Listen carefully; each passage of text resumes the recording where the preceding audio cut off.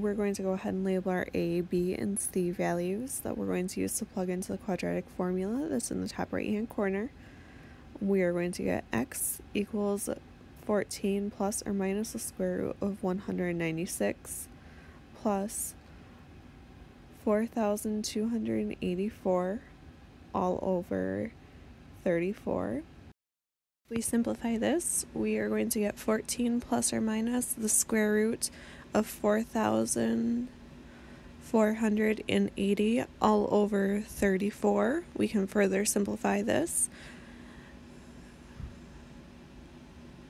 We can rewrite 4,480 as 64 times 70.